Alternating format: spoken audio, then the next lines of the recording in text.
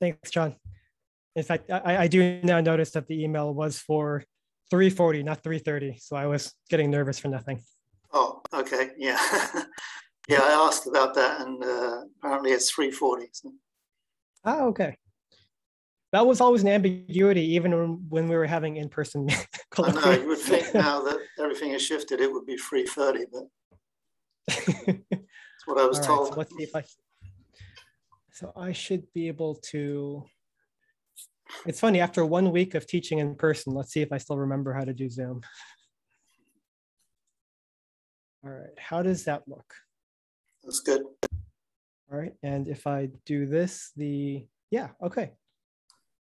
Cool.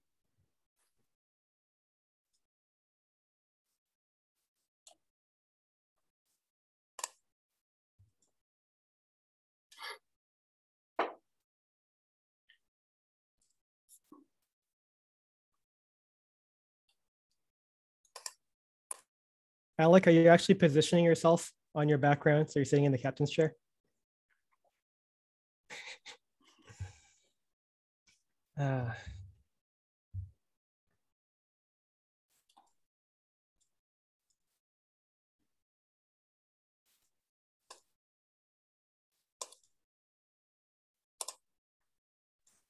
Hey, Flip, I like your halo. Thank or whatever you. That's supposed to be. I usually have devil horns. It's to crop out my small apartment. Let's see. I've currently got set up in the reading room, actually, in the physics and astronomy department. Oh, okay. Yeah, figure out how to sit. I think the only thing more bonus than that is if you actually went to Winston Chung and sat there.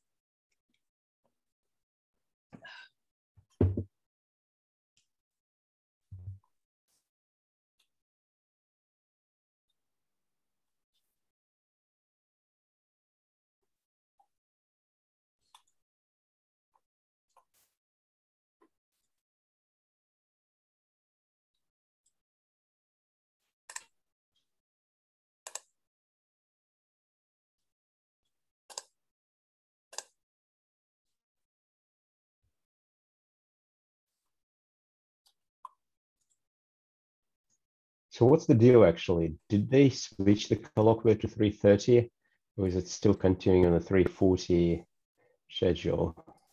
Well, I asked about this and I was told it's 3:40, and that's what was on the flyer that Riverside sent around. Right, I noticed, but last year I think they were saying 3:30 all the time. Yeah. That's what I thought. So I asked Heather about that, but she said it's 3:40. So I don't think. All right. I don't know if that's really the case, but we're going to wait. I thought it was supposed to align with the faculty meeting, whatever the block is. Yeah. Yeah, that's what I thought. That would make it 3:30. But anyhow, the whole university schedule now is on the 30-minute rather than 10:40, right? So that's.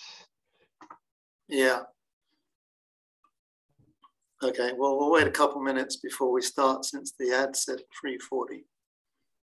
Yeah, that makes sense.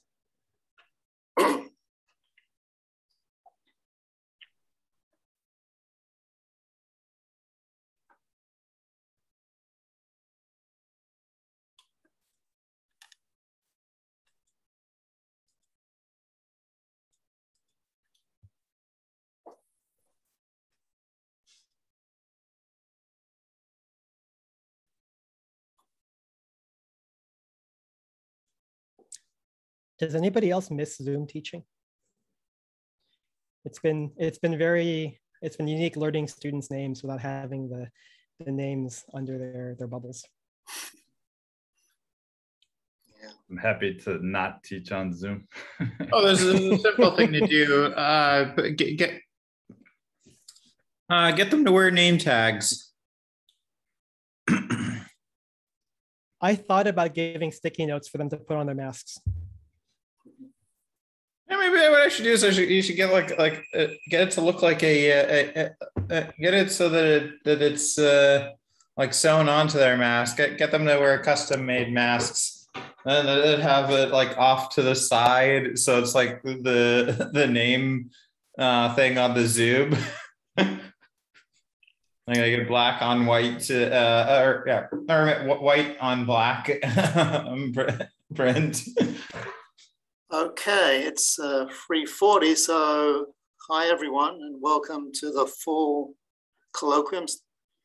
We're going to get started, and today we have Flip Tanedo, who everyone probably knows Flip, but I'm just going to briefly introduce him.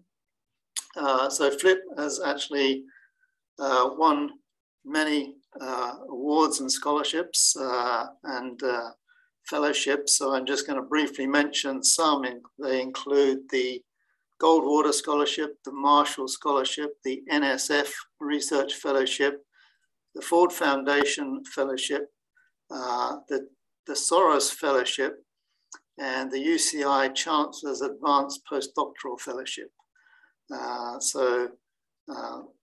After coming to UCR from Cornell, where he got his PhD, he's continued this sort of trend, and he's won the UCR Graduate Division Commitment to Graduate Diversity Award, the Hellman Fellowship, the UCR Junior Faculty Excellence in Teaching Award, and as well as the impressive National Science Foundation Career Award, very prestigious.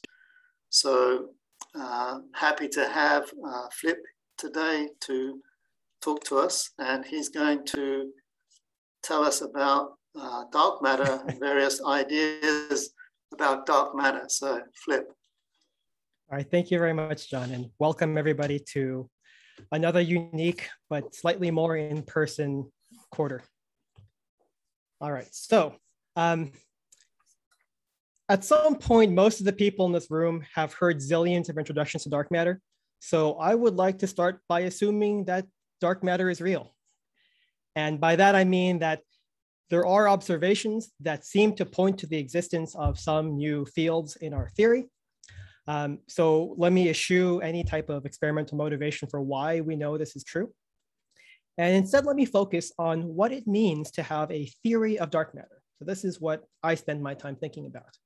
And contrary to colloquial belief, it's not the Wild West when we talk about theories of dark matter. You can't just make anything up. Any good theory of dark matter tells you what it is, how it got here, why it's still here, so stability, why we have not discovered what its particle nature is, and how we will discover it. So this game, this puzzle is actually remarkably constrained. So I'd like to start with a morality tale. I don't know if many people know about Urbain Le Verrier.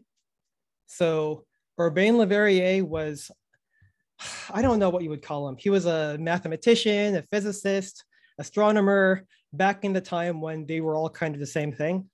And he looked at tables of data as an observer would do, and noticed that from these tables of the positions of various planets, that based on Newtonian mechanics, things weren't quite right. And Urbain Le Verrier predicted that there should be another planet sourcing the missing gravity to explain his observations, or to explain other people's observations. And here is a picture. Le Verrier made a prediction that the planet that we now know as Neptune is here.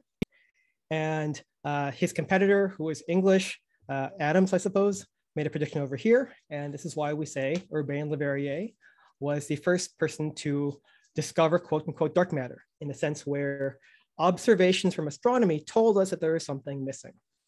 And usually when I present this, I say, how many people here know about the discovery of Neptune? And all of the astronomers will nod and say, oh yes, we learned this in Astronomy 101. And the particle physicists will say, what is a Neptune? Now, there's more to that story that you have to include. And that is, he went 20 years later, he took the same kind of discrepancy for Mercury. Now, Barry, are you about to say what I want to say? Are you about to tell this story? Is this the story that you were? Yeah, go ahead. All right. So as Barry was just nudging me along, there is a second part to this story. The second part is that Leverrier was very proud of himself. And when there was another astronomical puzzle, and this puzzle is the precession of the perihelion of Mercury. So all of the graduate students here who took GR with me or with Simeon know exactly where this is going. Leverrier said, I know exactly how this game works. There's another planet, and the best fit is that there is a planet. I'm going to name it Vulcan. And this is actually a map from some map maker in New York from 1846, predicting or establishing the orbit of Vulcan. And so most of us know that the way that this puzzle played out is actually quite different. And so one theme that I would like, especially the students in the room, to think about is this idea of evolution versus revolution. And oftentimes progress in physics requires both. But what's probably a bit more subtle is progress often involves very bold evolution and sometimes very modest revolution. Okay. So with that, I want to go back to what exactly is it that you do as a particle physicist thinking about dark matter? Or really a particle physicist think about anything as a theoretical particle physicist. And usually you start with this idea of having a puzzle. And that puzzle is always subject to everything else we know about the universe. So all past observations. And usually what comes along with the puzzle, any good puzzle is a puzzle because your model for the universe does not simultaneously fit the puzzle and the data. So what do you do? So the way it usually works, the way it always works for me, is that you make a hack. You figure out what it is about your model, your theory, that really makes this puzzle incompatible with prior data. And this is not a trivial thing, right? Your observations are actual measurements of things. Your theory is a Lagrangian, an effective Hamiltonian. How you actually connect the observations and different types of observations to a theory to determine that something is not compatible, and then how you hack the theory to make the theory compatible is actually a very non-trivial thing. And as you can see in this picture, that tends to be very inelegant. Sometimes you break things. You actually have to jam something into your theory and hammer it in. You have to drill holes, and maybe it's a little bit rickety, but you learn something from doing that. And then after that, you can think about building a new model, a top-down model, a UV model that explains not only the puzzle and the prior data, but then goes on to make predictions to tell experimentalists and tell your observer colleagues, if this new model is actually correct, or if there are features about this that are correct, then we predict some other observations. All right, so that's my retelling of the scientific method. I say that because I've had so many freshmen knock on my door this past week saying, so you're a theorist, don't you just sit in your chair and drink wine and listen to music and come up with stuff? And there's actually a whole process here. So what I would like to tell you is these are the ways that a theoretical physicist earns their stripes in phenomenology. You can either be the one to interpret data with respect to theory. You can frame anomalies with respect to features in a model. So turn experimental question marks into theoretical question marks. Or you could be the one building models that complete these features and make new predictions. And in this talk, I want to tell you 3 brief stories for each of those parts of the process. All right, so that is my, so for those of you, John gave this very charming introduction, but for those of you who don't know me, over the course of the next 45 minutes or so, you will know me. The first story I'd like to tell is about neutron stars. So neutron stars, in the back of my mind, look like this. They're balls, they're heavy, they're about the mass of the sun, and they're compact, they're about 10 kilometers in radius. And the story about neutron stars that I want to tell will relate to how do we make sure that we are getting the most out of our data to interpret our theories. Okay, there is a favorite way, my favorite way to discover dark matter. There are many ways to search for dark matter, but there is one way that will be so elegant and so clean and was built exactly to search for dark matter, and that's direct detection. And the idea is you could have a dark matter particle come in, you can exchange some kind of force mediator and bounce off of a nucleus, just recoils off of a nucleus, and the energy of that nuclear recoil could be detected. Right now, our most powerful experiments are basically vats of xenon. And you should think, why is xenon a good nucleus to recoil off of? And for the graduate students here, I can refer back to my 2019 colloquium, which is recorded. But our favorite nucleus is xenon, and we can search for what happens when you jiggle a xenon nucleus in a large vat of xenon. This class of search has been incredibly powerful. So we see plots like this. These are direct detection reach plots. On the x-axis is the mass of dark matter. So in GeV, 1 GeV is the mass of a proton, and yes, a few orders of magnitude in the x-axis. And on the y-axis is the scattering cross-section, which you can think of as the general strength of the interaction. Oh gosh, Alec, be careful. He was standing on the desk. So these plots, these lines here correspond to different direct detection experiments. And this region in pink has been experimentally excluded up to a handful of caveats, which we don't need to get into. But this is territory that's been explored. So for dark matter, that's 100 GeV, 100 times the proton mass. This strength of interaction with nuclei has been experimentally explored. Down here, you see this blue region, which is neutrino coherent scattering. This is the point where neutrinos from the sun give you an irreducible background and make your search much more difficult. But as a rough approximation, this is what is known and this is what is unknown, and this is where it gets challenging. And when these two regions overlap, the search becomes much more difficult. And in the spirit of asking, how do we know, how are we getting the most out of our data? We could ask, what would it take to make this picture better, to make this reach stronger, to make this program more sensitive? And one way is to have more targets. If you have larger detectors, denser material, more nuclei. Another way, which is a little bit more subtle, is to have faster dark matter. Dark matter in the galaxy is actually remarkably slow. And the speed at which dark matter interacts with a nucleus actually affects the type of recoil that you get due to the kinematics of the type of interaction. So for example, if we have an interaction mediated by a pseudoscalar operator, these things tend to be momentum dependent. Finally, it would be nice if we could get away from this solar neutrino background. And so when we're just saying wishy-washy things like this, you could just imagine maybe we just take direct detection experiments and put them in space. And putting things in space, of course, have all sorts of practical issues, not the least of which is cost.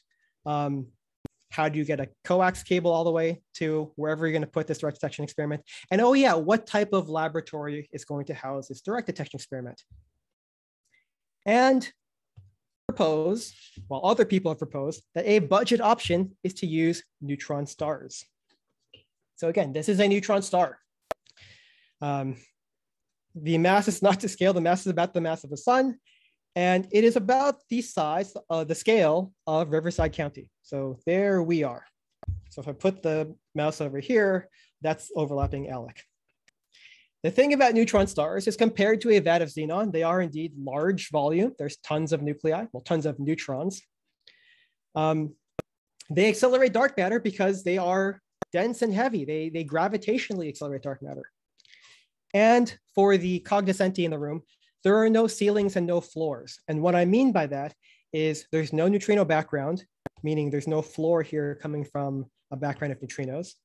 And there's no overburden. So one of the problems of features of xenon-based searches terrestrially is we tend to put these things underground to avoid background from radiation from the atmosphere.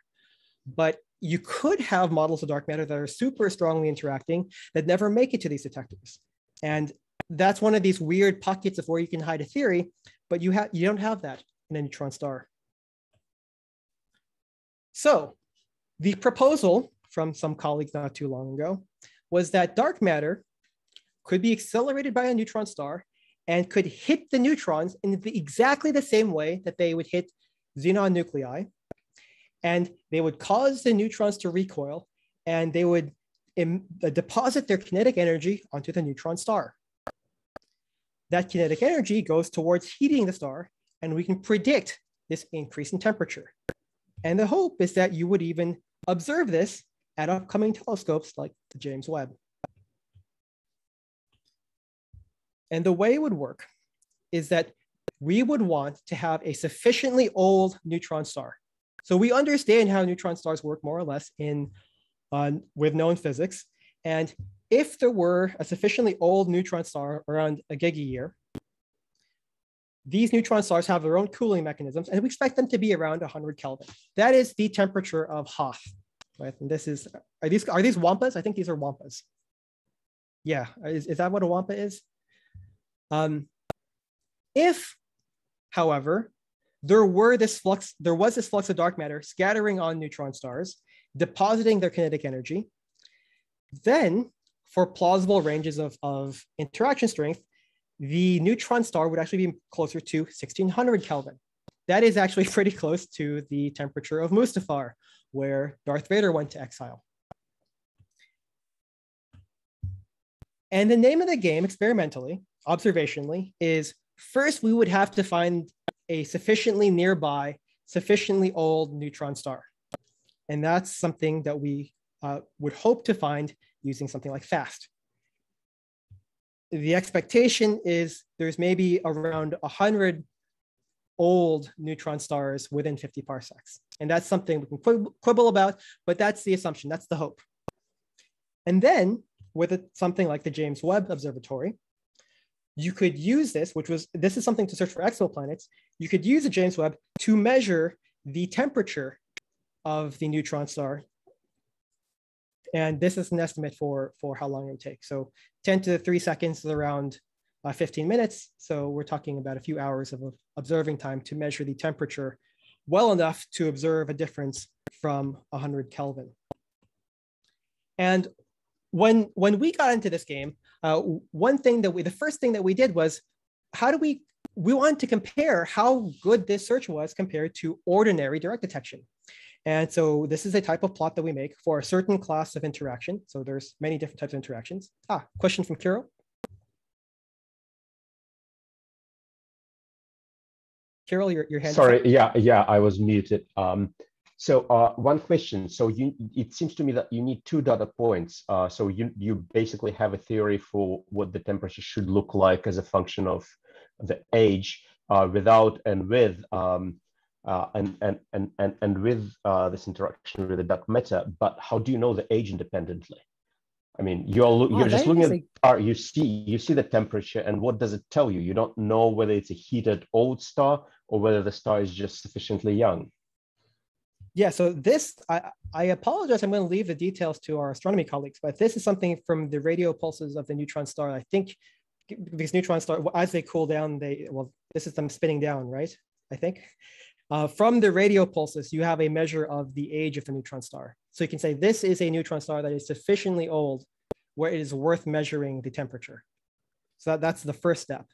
Then the second step is, now let me dedicate telescope time to actually measure that temperature.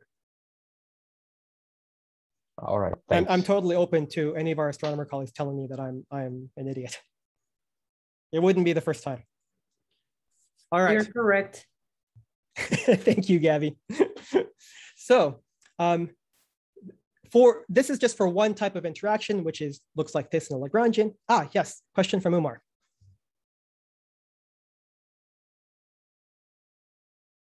And Umar has to unmute. Is there a question from Umar? Don't you have an angle? You'll have an angular momentum transfer to the neutron star too, won't you? Yes. And won't that cause? Sorry, you're asking about dark matter imparting, the dark matter be imparting angular momentum onto the neutron star. Yeah. Yes. Good. So we are assuming isotropic dark matter. So to good approximation, the dark matter is a non-relativistic cloud around the neutron star. Most of the momentum that the dark matter picks up is from the gravitational pull of the neutron star. So this is roughly isotropic. But you're right, this is something where if there would be some additional rotation, this is not something that's been investigated. If it is spinning around a black hole or something, it has a net angular momentum, won't it? The dark matter? So we're looking at in our neighborhood. We're talking about within 50 parsecs. Mm-hmm.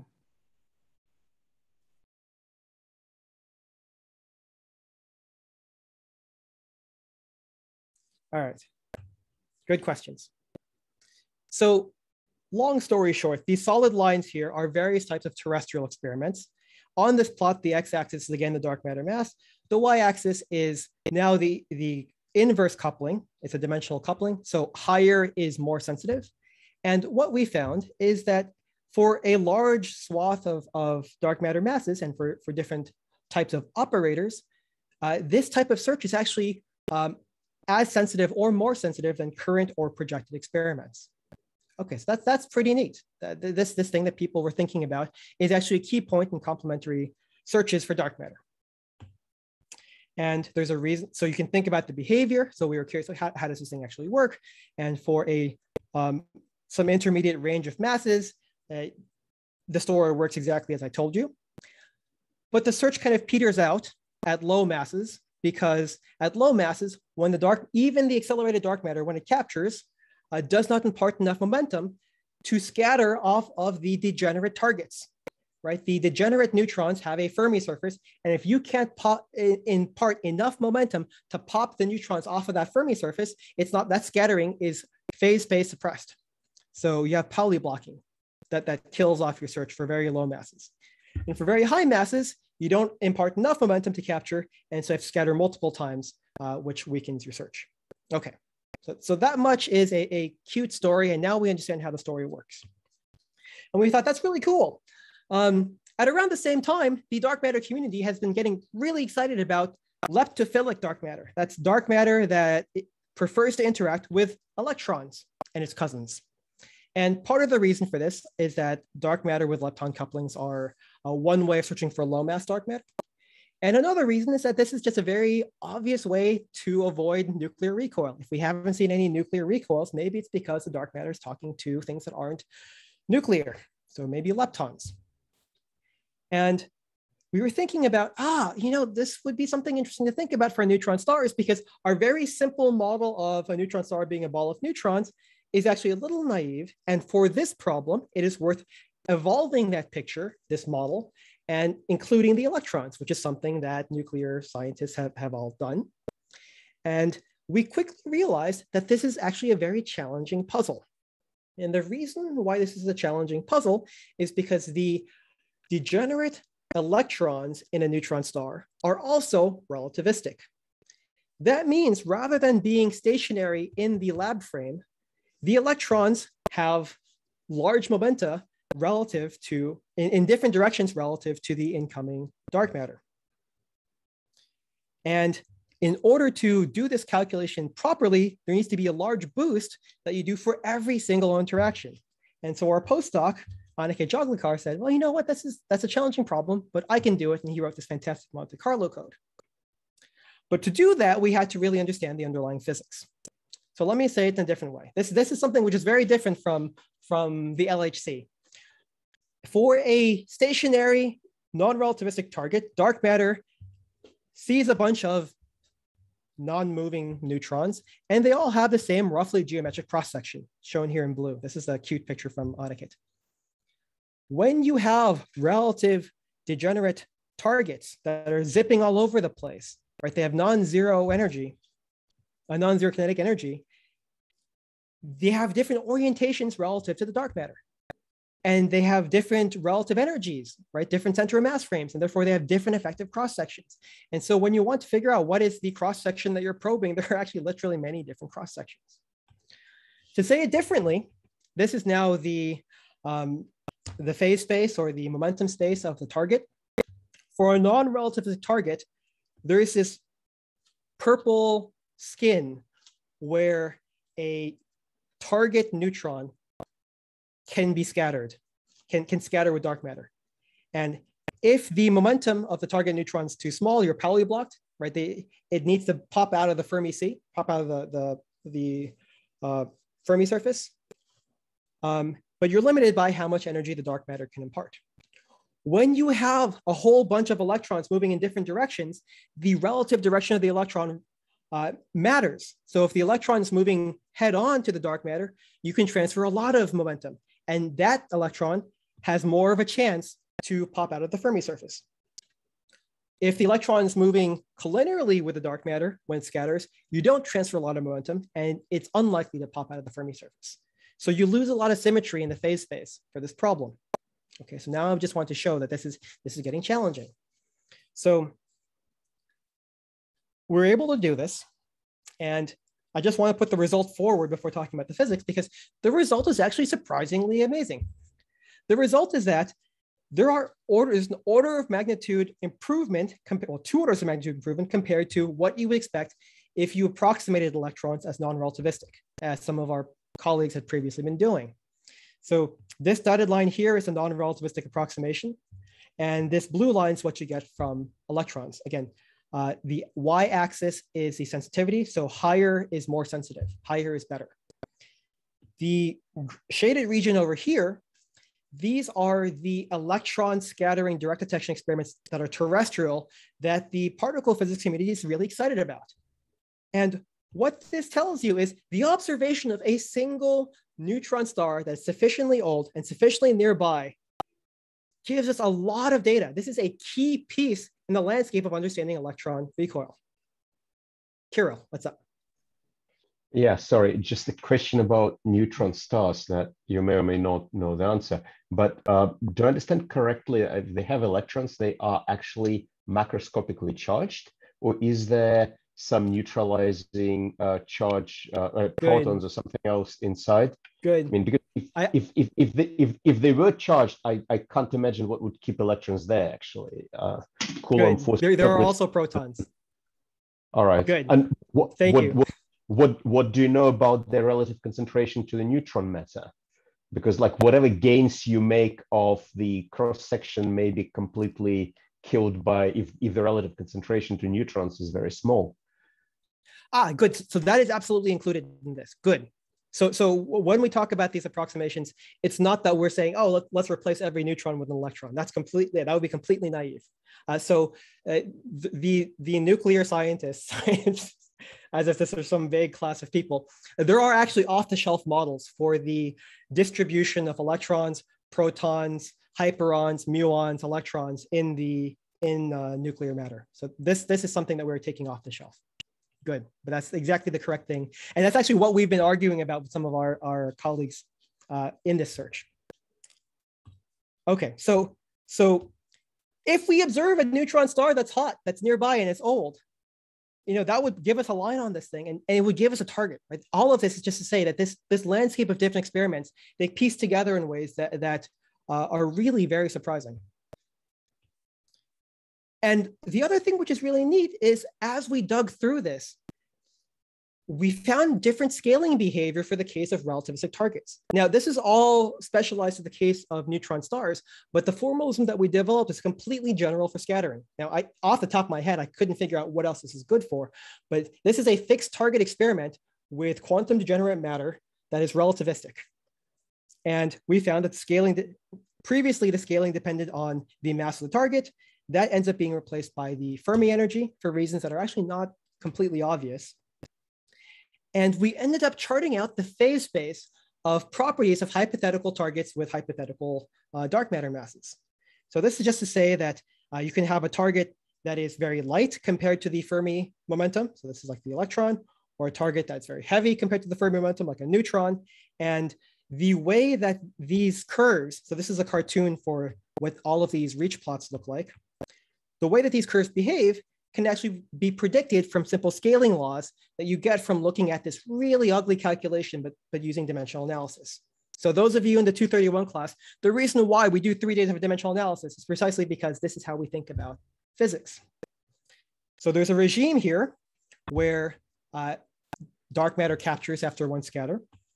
There is a regime both for the heavy and the light guys, which actually divides into subdivisions where Pauli blocking becomes a big effect. The fact that the quantum degeneracy, it can phase space suppress your scattering.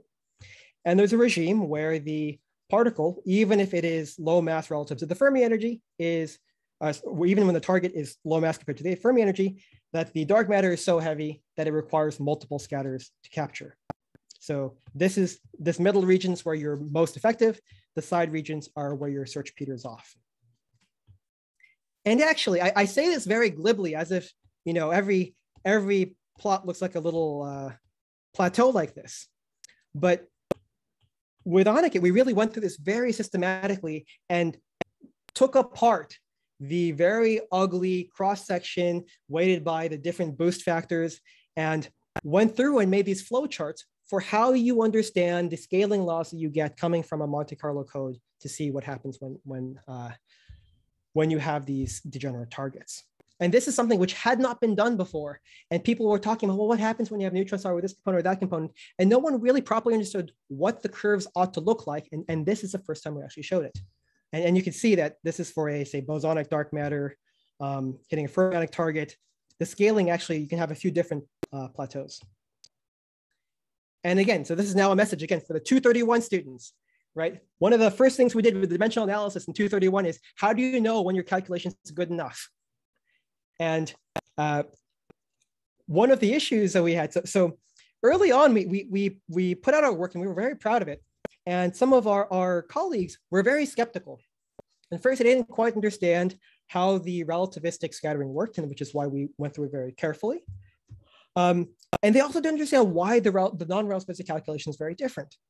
And after we sorted out the scaling laws and really presented it very carefully, they were very quick to say, okay, well, let's make it even better.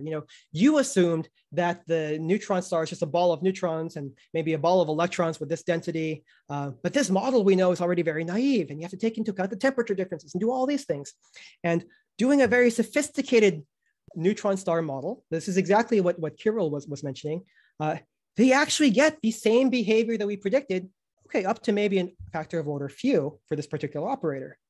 But this is, for me, was the validation that the Monte Carlo that we did, based on this very simple model where every physical process was understood, is actually a very robust way of understanding the actual physics. All right, so before I jump forward, I just want to say a little bit how we got here and where we're going. So the idea of working on dark matter capturing on celestial bodies was one of the first things I was playing with at UCR when a very young, precocious honors undergraduate student came to ask me if I had any computational projects. And it turned out that, so Adam and I got together and we worked on dark matter capturing in the Earth in the presence of new forces. So this is really kicking off the past 5 years of me thinking about new forces talking to dark matter. And I believe, so Ward told me that Adam's honors thesis, which was published in Computer Physics Communications, was probably the first undergraduate honors thesis at UCR in theoretical physics. So kudos to Adam, who is now my graduate student. In parallel, around the same time, Ernest Ma had a graduate student who was looking for new projects.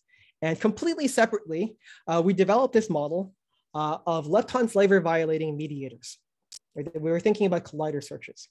And after working with Onneket on this code, working on neutron star capture, we thought, there's some really fun kinematics that we could do if we had these weird models where when you talk to an electron, you convert it into a muon. And as we were thinking about this, another precocious undergrad, this time from Stanford, Sagata Pinano, reached out to me. So Sagata and I had met at a Filipino-American mixer through the Stanford Alumni Association, where I was invited as the first Filipino-American professor of particle physics. And she said that her REU at Argonne had fallen through because of COVID, and was there something that we could work on remotely? And so here is the first preliminary plot from our computational project over the past year of doing the same thing for a model that we developed with Zaki. Okay, so that's one story about how do we get the most out of our data. That's one piece of doing phenomenology. Here is another piece. So this other piece is the atomic anomaly. This is what do you do when you have new data that is surprising? So this, I guess, is new forces hiding under our noses, where by noses I actually mean nuclei. This is nuclear physics. And the game that we're playing is, given an anomaly, what type of hack do you have to do? And what do you have to do to your theory? How do you quantify things at the level of, here's what your Lagrangian needs to do to be able to accommodate both the anomaly, if you interpret it as new physics, and everything else that you know about the world, the universe. Okay, so here is the Atomkey anomaly in a nutshell. This is from 2016. The Atomkey is the lab. They take lithium targets and they bombard it with a monochromatic proton beam. And they excite a particular resonance of beryllium, the beryllium nucleus. And what they were looking for was internal pair conversion, IPC. And internal pair conversion is when you have a nuclear de-excitation that emits a virtual photon that goes to an electron and a positron. And they were looking at the opening angle between the electron and the positron. This is my sketch of what their detector looks like, their old detector. Those of you who have taken quantum mechanics from Haibo can calculate what the spectrum of the opening angle distribution ought to be. It depends on the quantum numbers of the excited state and what the transition looks like. So depending on whether it's an electric or magnetic transition, depending on the partial wave, you get a different distribution of opening angles of the electron and the positron, but these are all smooth distributions. In contrast, if this de-excitation occurred because you emit some new particle that is produced on shell, that means that the invariant mass of the E plus and E minus are actually fixed to be the mass of this new particle. And the kinematics are also fixed, so you have a different distribution of opening angles. Right? You should see a resonance. And this is indeed what the Atomkey group published in 2016. 2016, 2015, this is a good year for anomalies. This is right around the same time as the 750 GeV anomaly at the LHC. And this was a team of particle physicists, and there's me starting my job at UCR, who we were the first ones to really do the hack, how to take this data and say, what does this mean for a Lagrangian? All right, here's what the data looks like. So they excite the lithium into an excited beryllium state, and for different energies, so these are just the rescaling so they're shifted in the plot. Here's the spectrum of opening angles, and you can see that there are little bumps here when you tickle the lithium lithium nucleus at just the right energy. You know, the idea is just the right energy. So you have this de-excitation, you're getting just the right excited state. So this de-excitation allows the on-shell production of some new particle that I guess people have been calling X. And the bump disappears when you go off resonance. There are other checks that they did. They looked at what the distribution of opening angles looks like relative to different hypotheses for the mass of the on-shell particle. And they looked at the bump, they looked for the bump in the invariant mass. And the paper from this Hungarian lab at the time said 6.8 sigma for the significance. What this means is this is not statistical uncertainty. This is not statistical. Whether it is systematic is a completely different question, and depending on who you ask, it's still an open question. Our paper that characterized this anomaly in terms of what does a particle physics model have to do was actually my first press release with UCR, which you can tell because we had the old UCR logo. One more path for why this is actually an anomaly. So one, there's a bump. The two observations of the distribution of opening angles and invariant masses both point to something around 17 MeV. The bumps disappear when they're not supposed to be there. So when you're off resonance or when the energies are asymmetric. So they're consistent with the kinematics of on-shell production. And the thing that you're probably wondering is, how is it that this completely random nucleus happens to have this transition that we wouldn't have seen anywhere else? And in fact, this is a particularly large transition. And I think it's one of the largest magnetic transitions of this partial wave, where it's plausible that you wouldn't have seen this in other nuclei. Okay, so if we take this seriously, as we might as well, what can theory tell us? And this is where the fun starts. So now we go back and we go through all the chapters of Sakurai, the Haibo taught us, and we want to categorize what the transition looks like according to its quantum numbers. So spin, angular momentum, and isospin. And by the way, isospin turns out to be a red herring because actual nuclei have isospin mixing. And we can use this to establish a nuclear effective theory of nuclei, beryllium nuclei, coupling to a hypothetical new particle. And then we can figure out what are the properties of that coupling. So just by doing quote unquote textbook nuclear physics coupled to a new particle, you can write down the types of interactions for the most common types of particles. So a spin 1 parity even vector, spin 1 parity odd axial vector, a scalar or a pseudoscalar. So yesterday afternoon, one of our undergrads, a senior, stopped me as I was walking by the hub and said, "Oh, are you Dr. Flip? You're giving the talk tomorrow? Is your talk going to have axions?" I'm sorry, I've forgotten your name. The person was talking to me. I told him I apologize, my talk won't have axions. This is the closest thing to an axion in my talk. And we found that it was actually very challenging to write down a model where something like an axion or something like an axial vector could give you this decay. Now, it turns out that our clever colleagues later on found loopholes that they were able to exploit to build viable models, but we crossed these out as being kind of strained at the time. And there were big uncertainties with nuclear matrix elements. Just from the effective theory, though, we could say that you could not have this contribution from a scalar particle, dark Higgs, if you want to be trendy. The dark Higgs interaction vanishes by, if you want, gauge invariance and integration by parts, right? Just from the Lagrangian. That is something that the theory is mandating for us. And so we were left with, well, our best shot is for any hypothetical new particle to be a vector.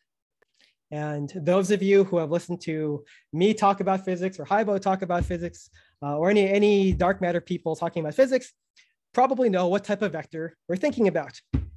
We're thinking about the dark photon. And this is indeed what the experimentalists initially thought. They thought, oh, we have discovered a dark photon. Now, part of doing this theoretical physics game is trying to figure out what you know and what you don't know. And if this were a dark photon, it turns out you're ruled out like hell. And the reason why you're ruled out is because this Na48 experiment at CERN looks for dark photons from pion decays. Pions can decay into a photon and some new particle.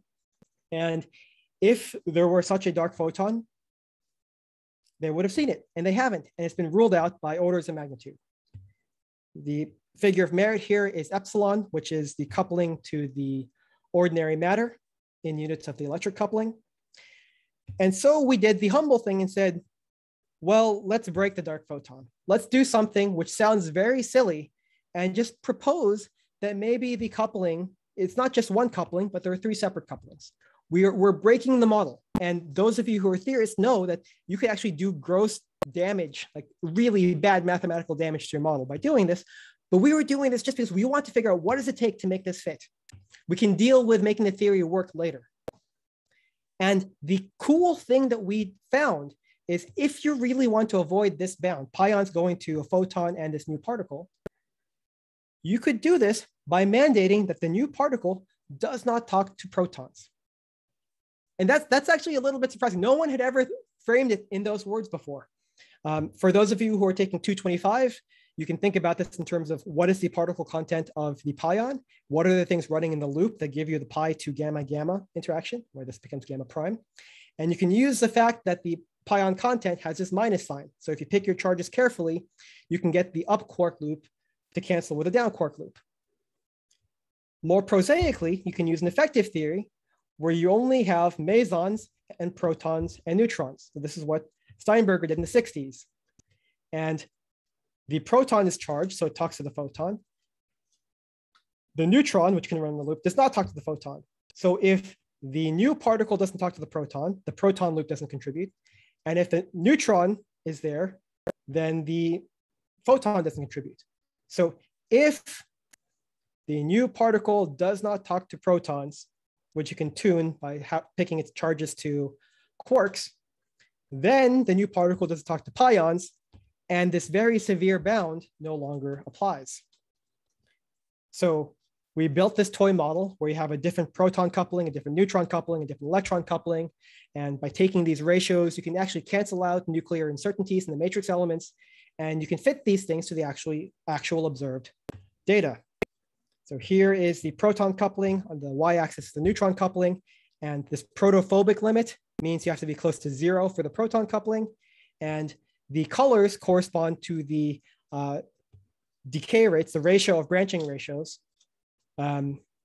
which is basically set by the experiment. How many events did you see? And so now we actually have a fit for the range of possible couplings. You can do the same thing for electrons.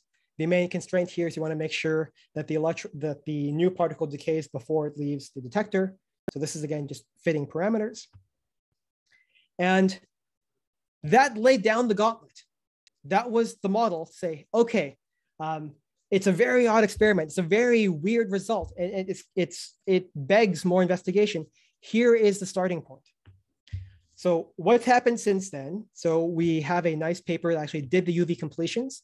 So those of you who are doing particle physics, the key trick is to make sure all of your anomalies cancel.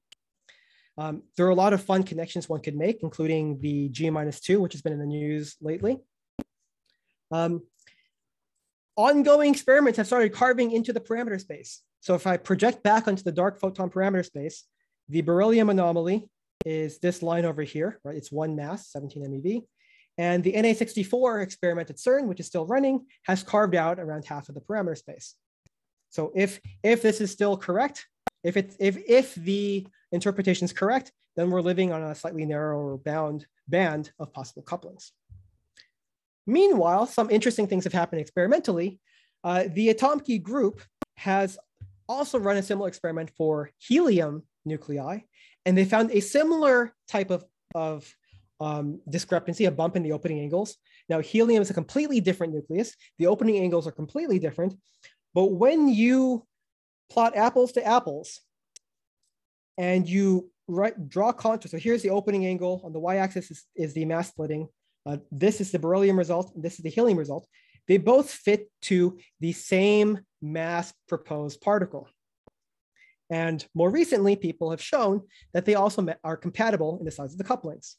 So it looks like there are two kind of independent observations that seem to be pointing to a new particle in nuclear decays. Now, what would be really, really nice is if there was some other lab other than this particular lab to have some sort of cross-check of these experiments.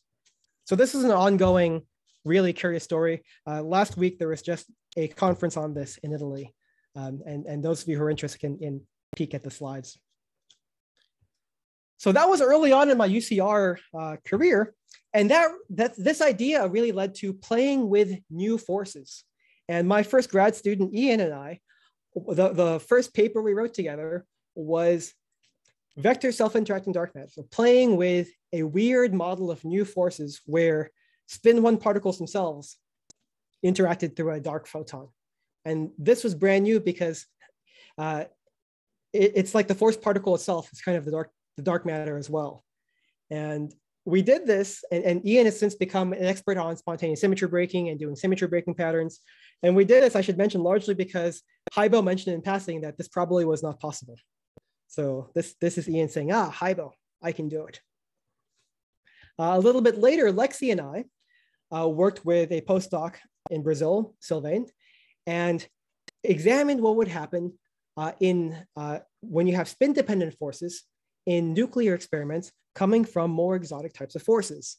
And these include things, for example, where you don't exchange one particle, but you exchange a pair of particles. These are quantum forces. Or more exotic types of forces that aren't described by a single four-dimensional particle, but by the exchange of something more like scale invariant Mach, which is something I'm going to get into very shortly. Lexi has since gone on to write a whole bunch of really cool papers. One of them includes extrapolating the quantum force to determining the Majorana or Dirac nature of neutrinos. I'd be remiss if I didn't also mention one more junior member, visiting member of my team. I had another refugee from COVID. So this is Anaga Satish. She was a senior at Redlands High School. And when she was a junior, she reached out to me again, like Sagata saying, I know COVID's going on and maybe we could do something remotely, but I'd really like to learn something about particle physics. Do you have a computational project that I think that I could latch on to? And with primary mentorship from Adam, we are now preparing a really neat paper on new forces, so B minus L forces, looking for new forces by using this picture of the sun. So this is a picture of the sun taken from Super K. Super K is a neutrino detector. And this is a photo, neutrino graph, where these are neutrino events where you look at the sun at nighttime. So these are neutrinos passing through the Earth. And the fact that you can see the sun actually constrains the existence of new forces that neutrinos would feel, because the magnetic field of the sun would bend these neutrinos and smear out this photograph. So Anaga is now at Caltech doing her freshman year as we prepare this manuscript. All right, one last one, warped dark sectors. So warped dark sectors are my attempt to do really fun and insightful model building. So a warped dark sector is something which many of you have heard in the 2000s. It's the idea that maybe matter can be described in 5 dimensions, and not just any 5-dimensional theory, but a particularly weird 5-dimensional theory where you have this warped metric. So this is called anti-de Sitter space. Why would anyone ever care about this really weird, perverse GR setup? And you might wonder, hey, is this evolution of ideas, or is this some like just trying to be revolutionary for the sake of being revolutionary?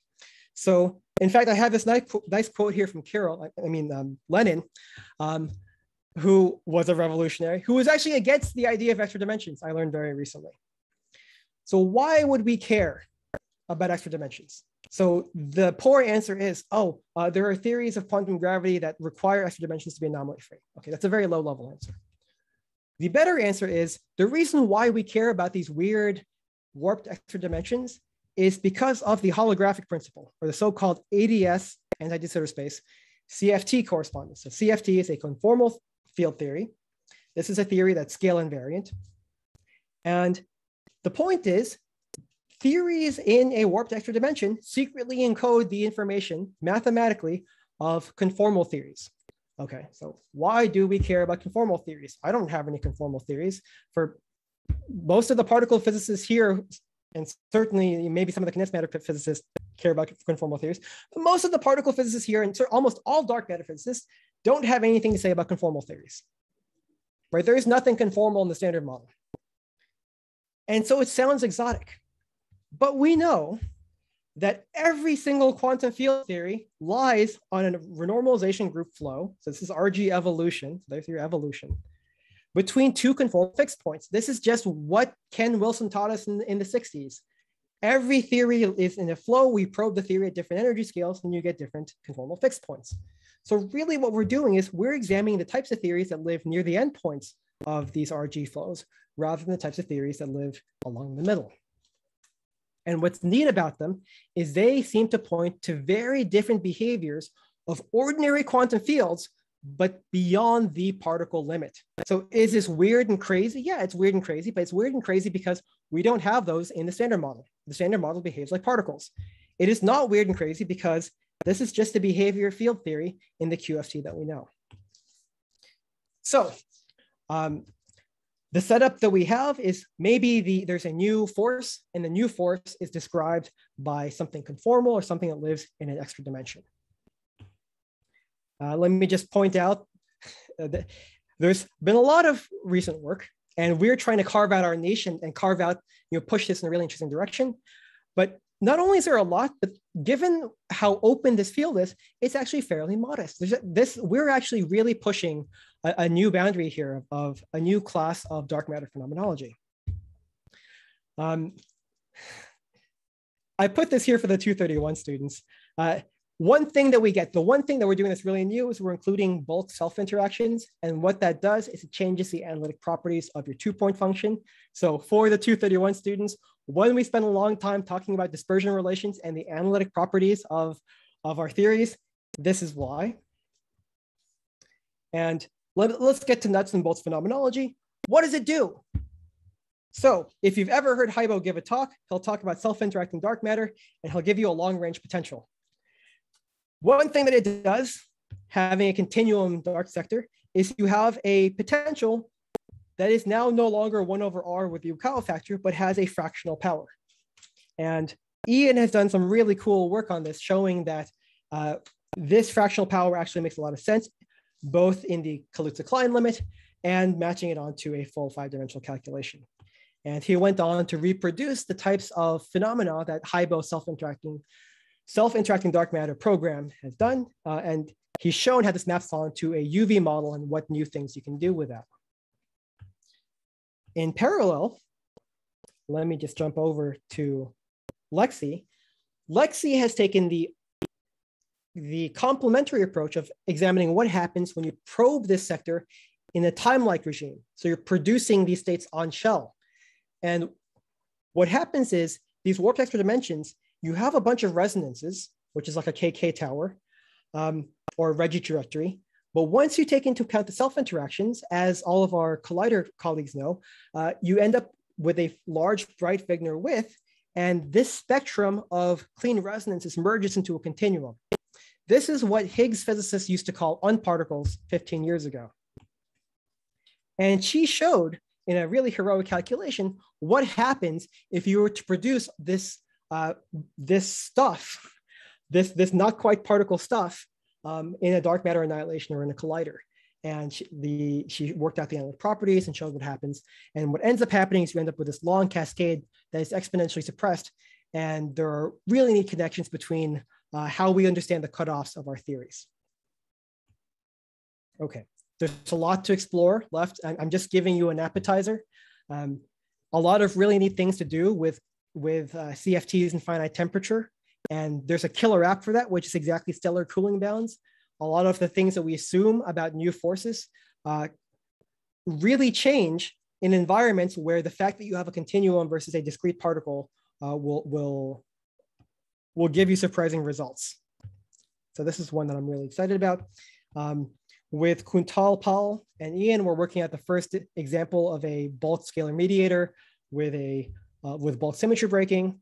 And these are all things that Sylvain and I had kind of mapped out as a long-term research program for really novel phenomenology that, again, the point isn't, hey, look at this cool dark matter model, it's not ruled out, but let us show you let's populate the space of possible signatures to try to discover new physics.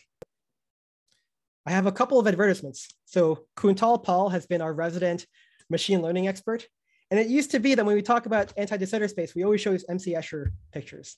Okay, this is 2D ADS. Now it seems like ADS is more popular for quantum error correction codes. So quantum information science and quantum computing is really one of these big thrusts in a lot of our research priorities. And one of the big things in ADS CFT has been the idea that this duality is related to quantum error correcting codes that are the key to having viable quantum computers in the future. Now, a cute analogy, those doing machine learning, there's a cute place that ADS also shows up, which is in the relative entropy. So those doing machine learning, you know that what you want to do is there's an actual probability distribution that you want to learn, and you take successive trained probability distributions, and you want to figure out how well does your trained probability match onto the actual probability. So what you need is some notion of inner product, and that's the relative entropy, or since it's not formally a metric, it's the Kullback-Leibler divergence. It's defined this way. And when you do this, when you take a measure for how far apart are two Gaussian distributions, you actually end up getting exactly the ADS metric. So I think in 10 years, we won't be using Escher. We'll be talking about information theory when we're motivating anti-de Sitter space. One last research commercial. So, this result that Lexi had about cascade decays has been sticking in my mind. And even independent of all this conformal stuff, you can think about particle models that give you lots of soft radiation. And maybe this is some way to hide dark matter annihilations. Every telescope looking for dark matter annihilations has some minimum threshold energy. But if dark matter produces high energy particles that turn into a spray of many, many, many low energy particles, it seems like you'd be completely hidden. Alternatively, any generic dark matter annihilation will produce some amount of really soft radiation. And for the most part, people have just assumed that this soft radiation is not good for anything. And one thing I'm super excited about is this may be the key to understanding supermassive black holes. So there is a puzzle with black holes. Quasars, which have large black holes powering them, we've seen these very old quasars that have large black holes powering them. But there's a puzzle because based on how we understand black hole accretion, there's no way for those black holes to have gotten so large over the age of the universe. So those of you who've taken Simeon's class, this is super Eddington accretion. And the usual story for how black holes form is that you have old stars, one of the old stars explodes, it forms a black hole, and the black hole slowly grows by eating its sister stars. One way to produce the big black holes in these old quasars is if there were a way for black holes to directly form from all of the dust of a proto-galaxy. So rather than forming stars first, all the gases directly collapses into a black hole. This is called a direct collapse black hole. And in order to do that, you just need to make sure that you have the right chemistry in the gas to prevent the gas from fragmenting and forming stars. And this is work by Priya Natarajan that I learned about at a physics workshop a couple of years ago. Priya is Anson's advisor from not too long ago. And her point was, if you had a source of radiation from nearby galaxies, maybe that would be enough to source these direct collapse black holes that could explain these old quasars. And the thing that we're working with Yash, who is co-advised with Anson, is how do we get a dark matter model? So we know that there's dark matter in these halos. Maybe the existence of these supermassive black holes could be explained by direct collapse, which was catalyzed by the annihilation products of dark matter. And this is a really neat research direction. And you will not believe how pissed off I was to find out by complete coincidence that last year, Haibo and Wei Xiang were thinking about the exact same thing. So they have their own model for how to form direct collapse black holes using self-interacting dark matter. But all of you should just wait and see, because our Anson and Yash and I have a really awesome way of doing it that's way better than Haibo's. Okay, so as I wrap up, so that was just a glimpse of the type of things that I'm working on. One other thing that's going on with me this year is this decadal snow mass process. So the APS division of particles and fields every 10 years gets together and organizes a big powwow of the particle physics community to establish research priorities for the next decade. We produce reports and lead to this series of discussions that end up leading to documents that are forwarded to funding agencies and to Congress to advise on the future of particle physics. And I'm humbled to be selected to be the theory frontier, cosmic frontier liaison. And the work that I have described in this talk actually overlaps quite a lot with the working groups and the priorities established in this decadal process. So that's something that I think I'm really looking forward to. And with that, I just want to thank everyone. Sorry, I went a little bit over time. Thank you all, and here's to a good year. All right, take care. Any questions?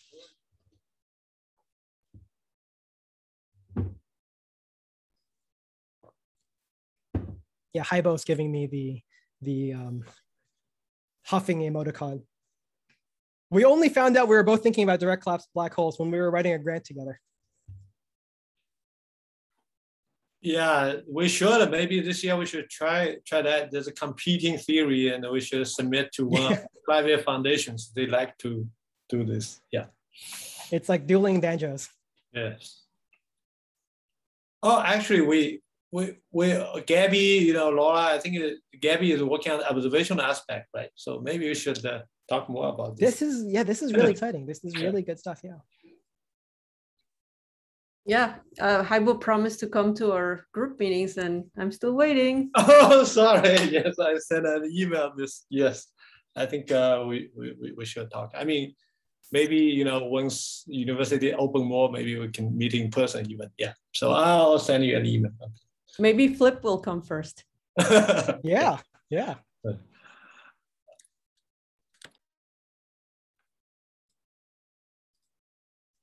Any other questions? My general advice, by the way, for students is that you should ask questions during the colloquia.